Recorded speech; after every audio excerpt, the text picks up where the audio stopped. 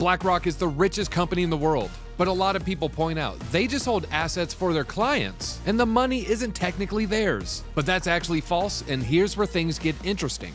Now, while it's true most of what they do is hold money for other people, over $10 trillion in assets, their balance sheet has more than $100 billion. But what are they doing with their more than $100 billion?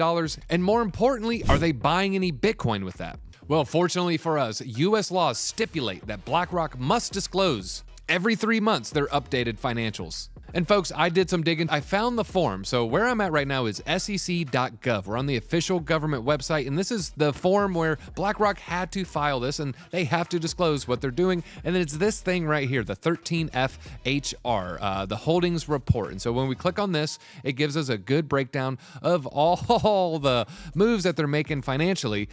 And folks, I don't know if this is by design or just a coincidence, but the website actually crashed. I swear, I've tried looking at this. I'm trying to do the digging, and the SEC's own governmental website just crashes. And so, folks, let's really do some digging.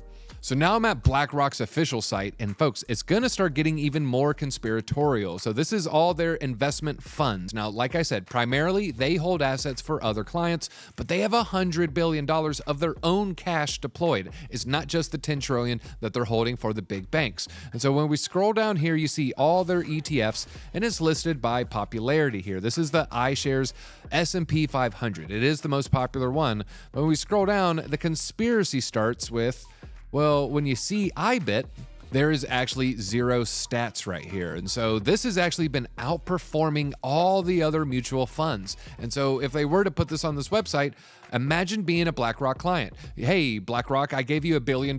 You told me to put it in the S&P 500, but I see you're putting your own money into Bitcoin, and Bitcoin has outperformed all your other mutual funds. But if you look on their website, you can't see that IBIT is outperforming everybody. Now, this is because they don't have year-over-year or 5-year percentage gains, but I would be quite livid. I would be very upset if I gave BlackRock $1 billion or $10 billion and they told me to put into the slower horse while they themselves were betting on the faster horse.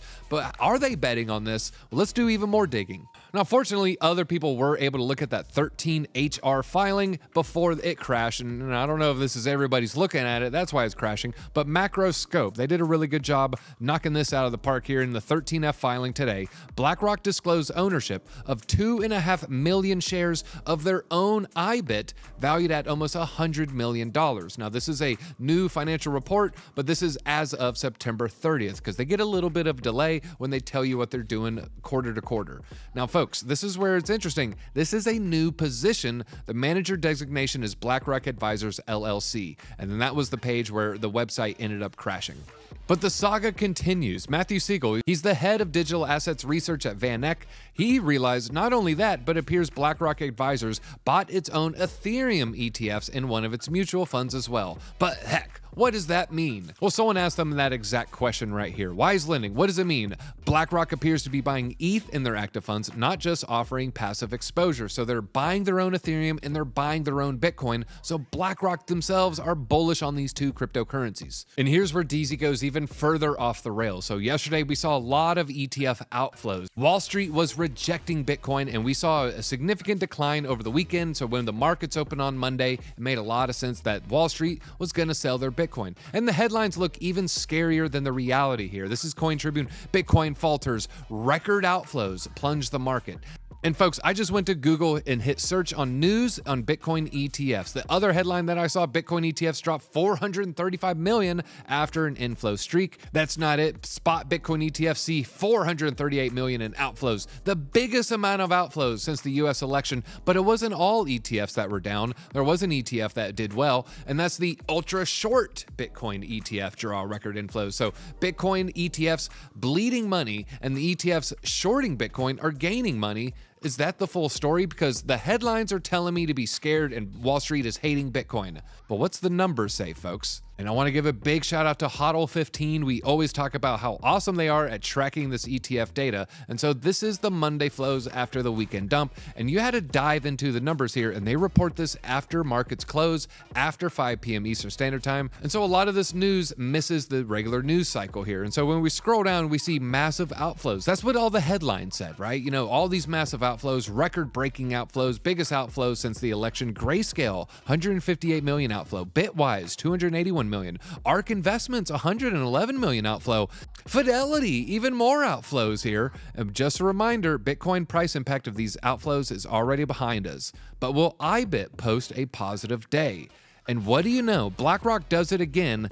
IBIT, aka BlackRock, with a 268 million inflow. So while we saw all the negative headlines, BlackRock was accumulating more. Their clients wanted more. BlackRock wanted more. So BlackRock is betting big on Bitcoin. So now is not the time to get shaken out of the market. If you're wondering, well, BlackRock just holds it for their clients. No, BlackRock themselves is getting high off their own supply. And folks, I'm DZ for Discover Crypto. I, for one, am not going to get shaken out of my Bitcoin bags. I am not going to let BlackRock FUD me, and hit that like button if you agree, folks. And in fact, if you want to truly diamond hand, make sure you go get yourself an Arculus cold storage wallet. Do not get shaken out. Don't let those central exchanges steal your Bitcoin either. Go lock it up. Be safe with getarculus.com. We have a link down below. I'm DZ, and I'll see you and your IBIT bags or your Bitcoin at the top.